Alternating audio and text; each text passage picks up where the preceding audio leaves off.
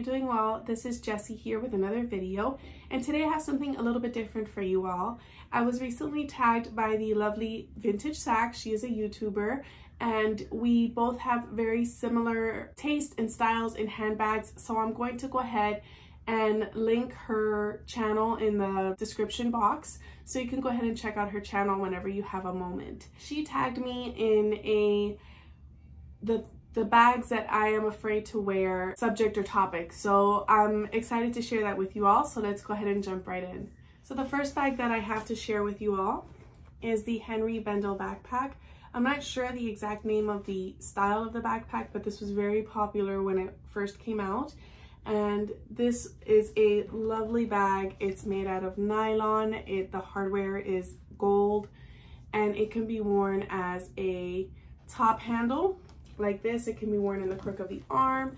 It can be worn as a backpack, which is how I prefer to style it. And it can also be worn as a crossbody if you link these two straps. I am just afraid to wear this because this was something that was gifted to me by my husband. He had my initials hot stamped on it. And although it's a durable bag, it already has some wear and tear on it. And Henry Bendel no longer makes bags. They're out of business. So if I were to get it stained, if it were to rip or something like that, I'd have really nowhere to take it to get it repaired, and I wouldn't be able to purchase a new one, even though I don't think I would want to purchase a new one anyways. So here's the first bag. I have a total of 3 bags to share with you all. The second bag is a recent addition to my collection.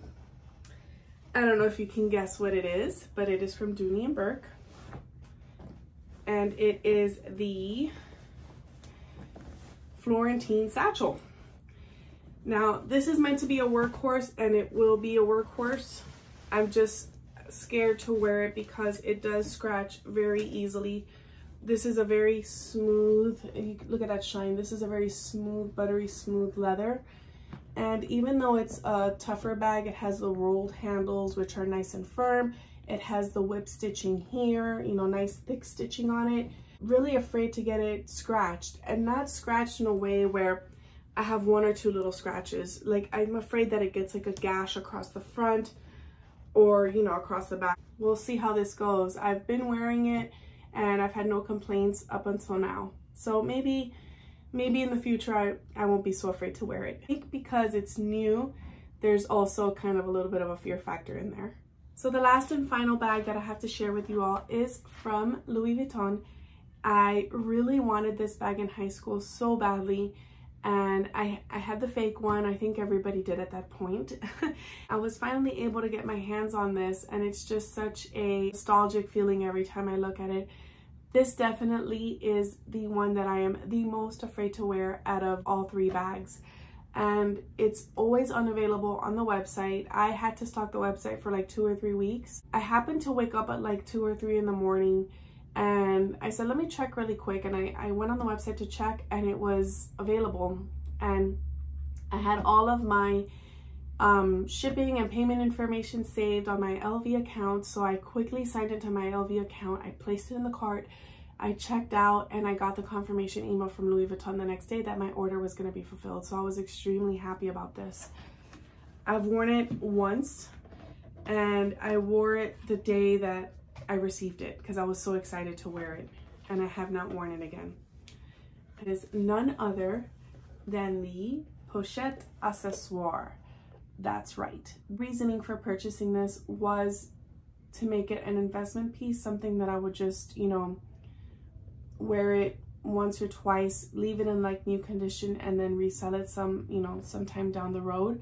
But I love it so much, and I've wanted it for so many years that it's gonna remain part of my collection.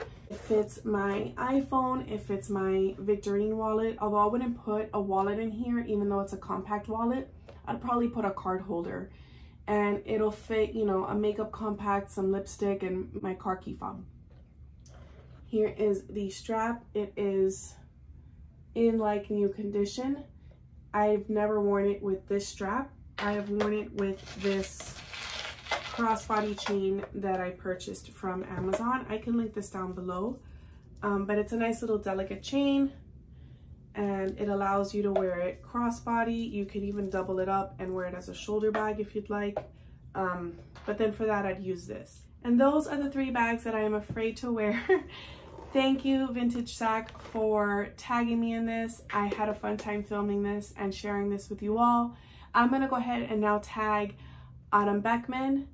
I'm going to tag the Handbag Housewife, and I'm going to tag Purses and Tea. Hope you guys enjoyed this video and have a great day. Take care. Bye-bye.